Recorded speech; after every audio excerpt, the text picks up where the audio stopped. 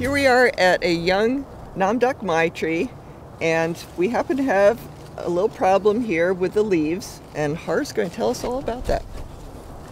So I'm not really talking about this white stuff, whatever that is left over. I'm talking about this smudgy black stuff that catches our eye. That is not really a serious problem. It's called black sooty mold. The only harm it's doing to the plant is that it's shading the leaf a little bit so that the leaf is getting less sun and therefore photosynthesizing less. We do not bother to treat for black sooty mold. However, it instantly gets our attention because it's a side effect of a real problem. For finding the real problem, we look above the leaves that have the black sooty mold. And right here we go. Here, I'll just take one of these leaves over. Oh, I guess I'll take that one over. Yeah. There we go. So on the back of that leaf is scale. You see, right along in here. That is, as far as I know, the regular old mango scale. And on this leaf, I see a reason to not recommend any kind of treatment. On this leaf, almost all the scales have been killed by beneficial parasites. You can see the exit holes where the larvae of the parasites have hatched out into adult insect, predatory insects. I don't remember if this is a predatory wasp or some other sort of predatory insect. But they're already taking care of this problem, so we do not need to spray. So sometimes black sooty mold can really take over a tree, though. It's a common complaint. I think it happens more in shady areas. Is that what you've also noticed? Well, and one of the reasons for shading is that the black sooty mold is coming from something overhead. So that overhead leaf is providing some shade.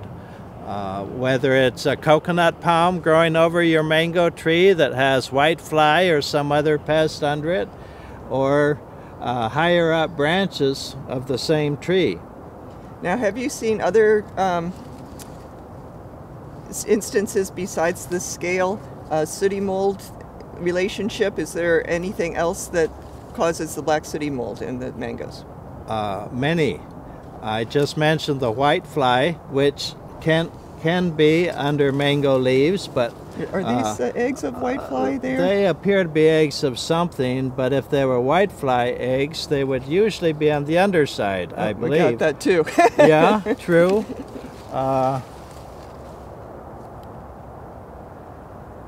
They're old and hatched out, whatever they are.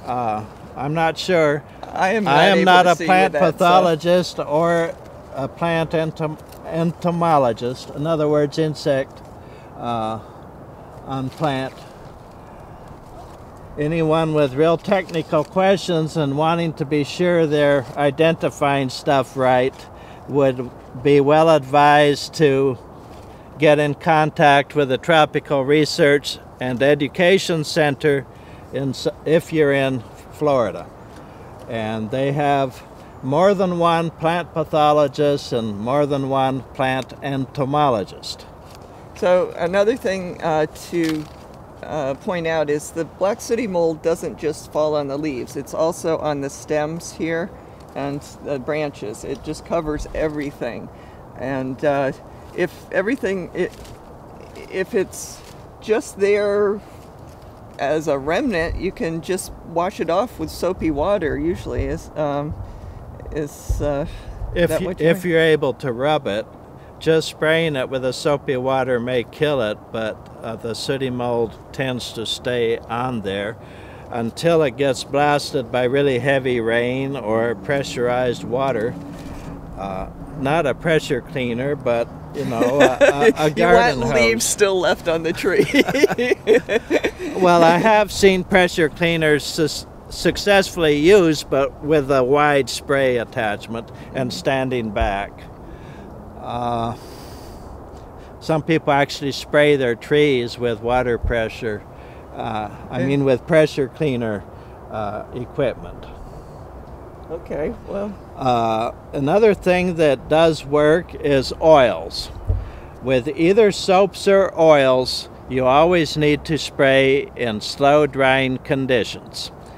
If your spray dries in 5 or 10 minutes, you probably have not accomplished anything other than wasting your time and money. If it stays on there for a half hour or more wet, then you're probably suffocating the problem, whether it's a fungus or an insect.